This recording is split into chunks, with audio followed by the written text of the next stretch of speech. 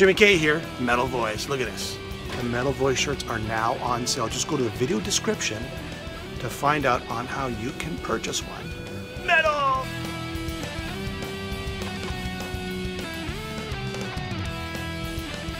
Welcome to the Metal Voice. Today on the show, the one, the only Mr. Frankie Banali, drummer extraordinaire, and of course the band leader of Quiet Riot. Frankie, how you doing today? Good, man. Always happy to chat with the Metal Voice, which is Jimmy K. Thank you, sir. I know about your health issues. I don't want to pry. I don't want to get into that. I understand that's a private matter, but I had a little statement I wanted to tell you beforehand that I've been a Quiet Riot fan since you guys first started. I've been following your career throughout all the music that you've done over the years. It broke my heart to hear this yesterday, but I am sending my prayers to you, my positive vibes to you, and I'm going to ask all my followers and friends to send all their positive vibes and prayers to you so you can get through this, my friend. Well, I truly appreciate that. I appreciate you and all your listeners, and especially it's been overwhelming, the amount of love and prayers and support that everyone has shared on my Facebook page and via text messages, emails, private messages, and everything. Like I said, I'm incredibly fortunate and incredibly grateful to have this much support from fans and friends. So thank you for that. No problem, my friend. Hollywood Cowboys, November 8th. Also a new music video, In the Blood, coming out. I think it's tomorrow, right? It's premiering tomorrow. No, it's the 25th on Friday. Oh, the 25th. I stand corrected. Correct. And I will ask you one health question as it relates to the album, if that's okay. Sure. Yeah, of course. You were diagnosed with the pancreatic cancer, I believe, in April. And funny thing is, I actually spoke to you. Last time we spoke was in March. So that was right. 1 month before. Mm-hmm. How did now you're going through this health scare at the same time as I'm assuming, writing an album, putting it together. I mean, how did the artist, and as an artist, right, there is pain and suffering and happiness that goes into the music. How was that for you in making this album? How did the two connect?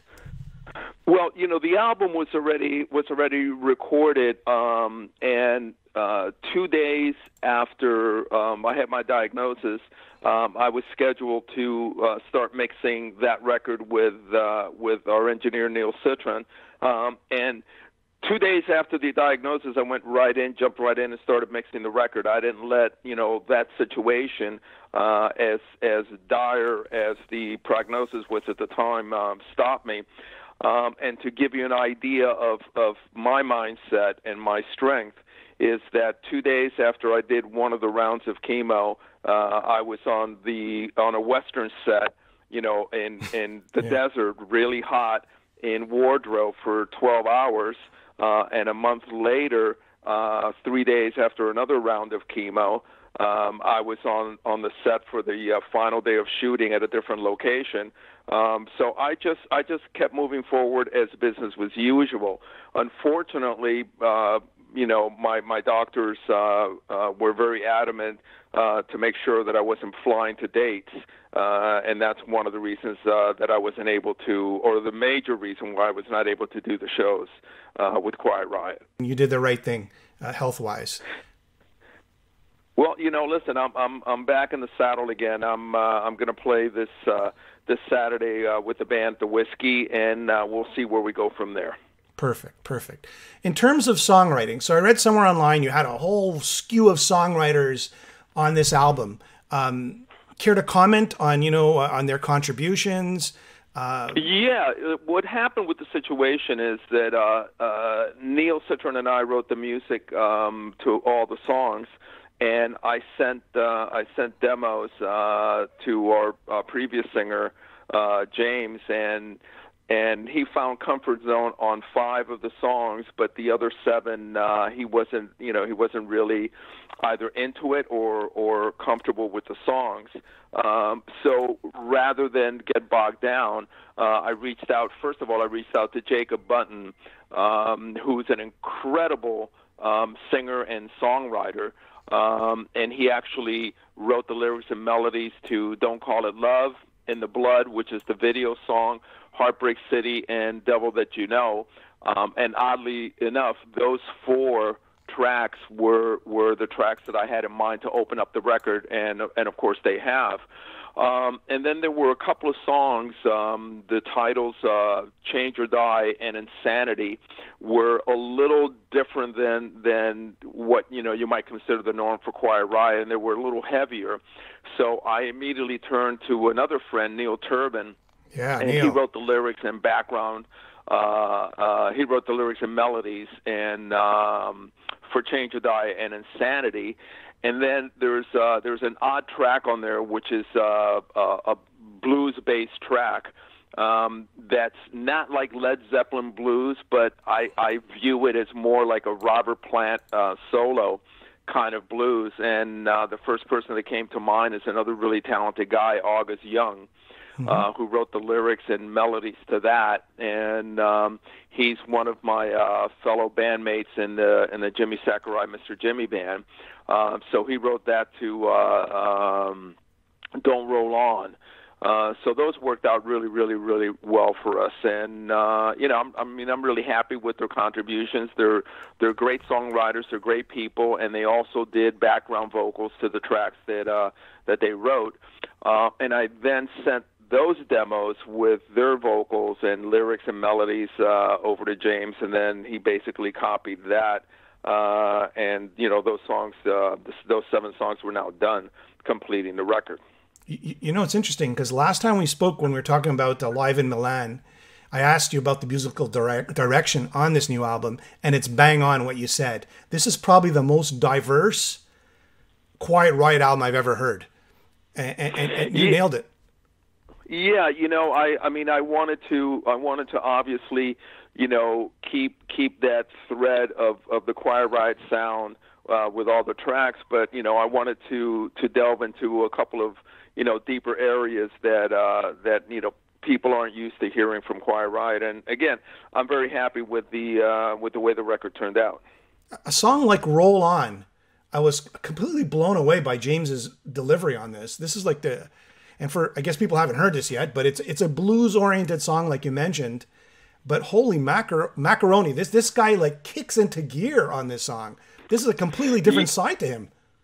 Yeah, but that's because when he first heard the song, he couldn't come up with something that would work for the song. So as well as he sang the song, you have to really give for that particular song, you have to give credit to August Young, because the demos that I sent him, that I sent to James with August singing, basically gave him the exact blueprint of what he needed to do. So no offense or disrespect to James, but He didn't really add anything to the song. He basically just followed the blueprint that was sent to him. And another sizzler is Insanity. Wow, man. And was that Neil's, you said?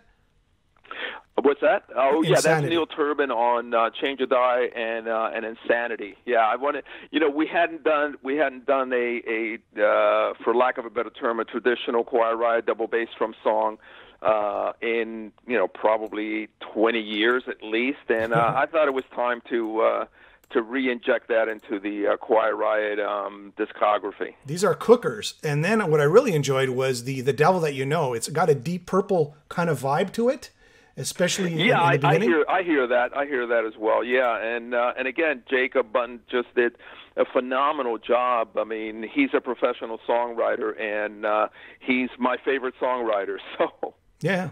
Was there any song there that sort of touched on your life on a personal level?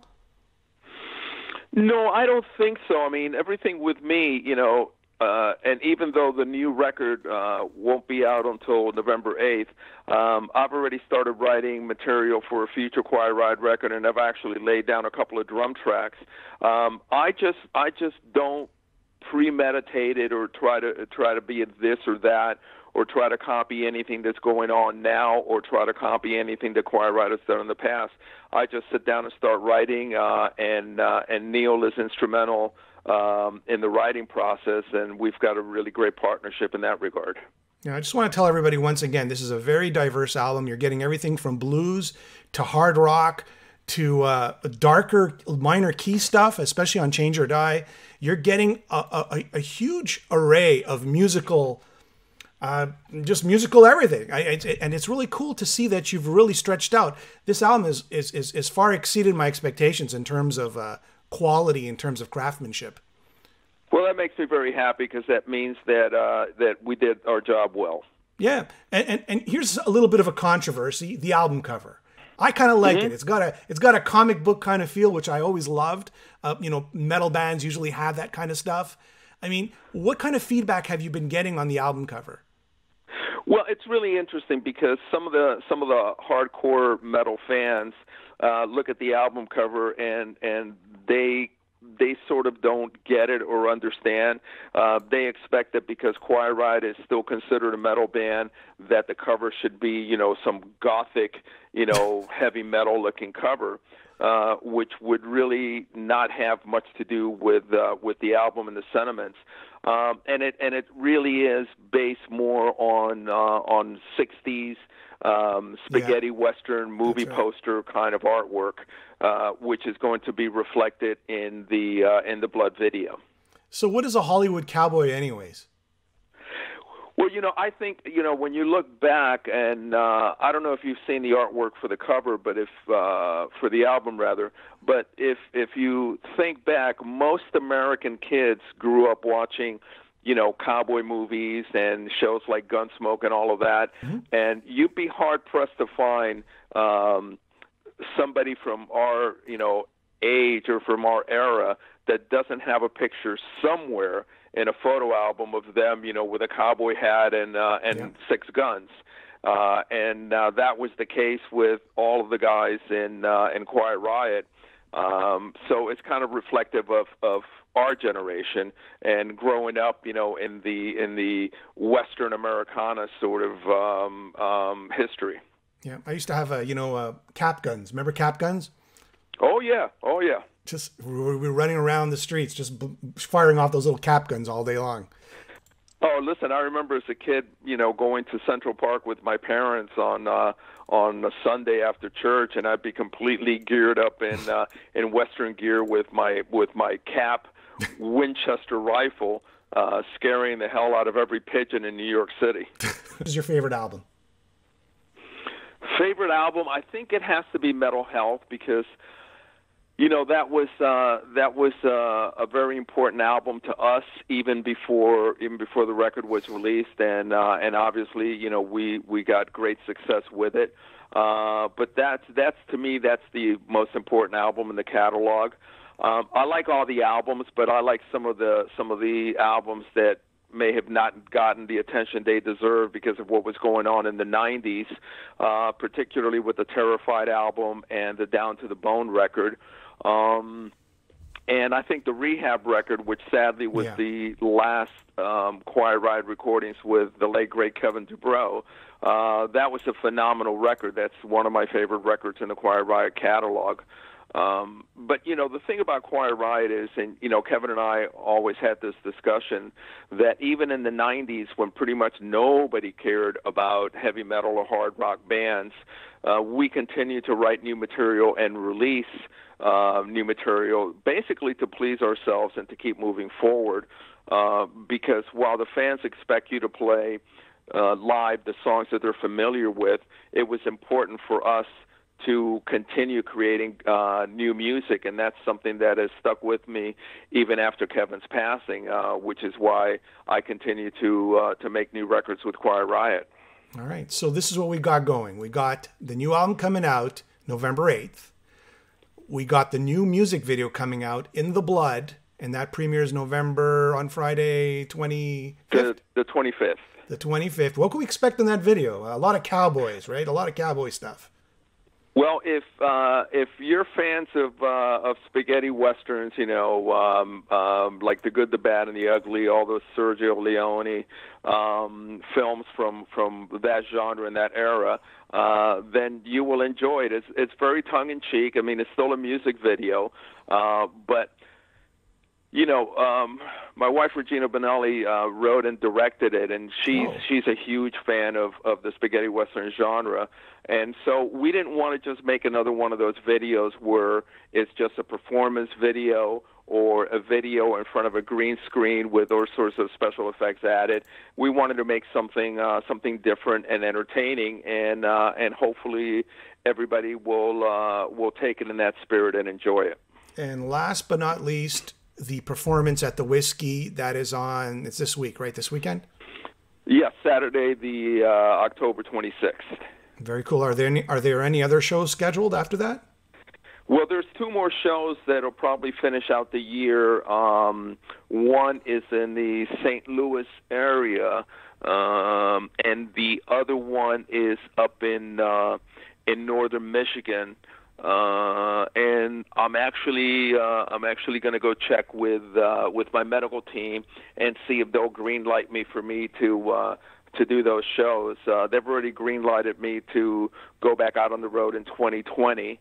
I just have to really schedule, my treatments so that one does not interfere with the others. But it's my intention to go straight back out into the saddle in 2020, and we'll see what I can do about the two remaining shows after the Whiskey. And you're writing some new material for Quiet Riot, which is amazing.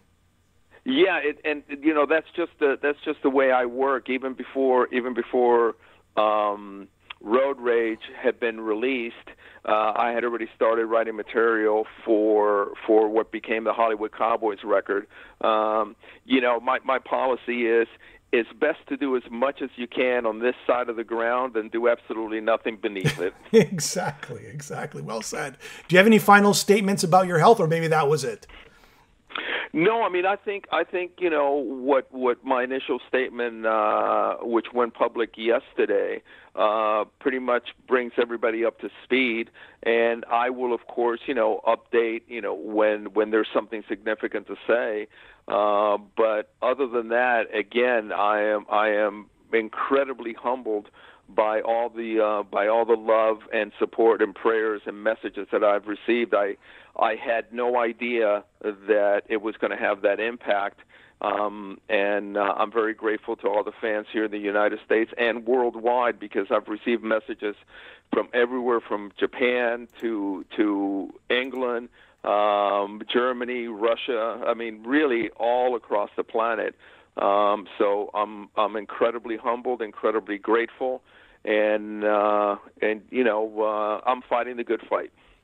Frankie, thank you so much for joining me today, and we're going to keep on sending those prayers and positive vibes. I appreciate it, Jimmy, and it's always a pleasure speaking with you. You're a top shelf guy, and I really dig that about you. All right, man. Talk soon. Have a nice day. Say farewell to the future. Get ready for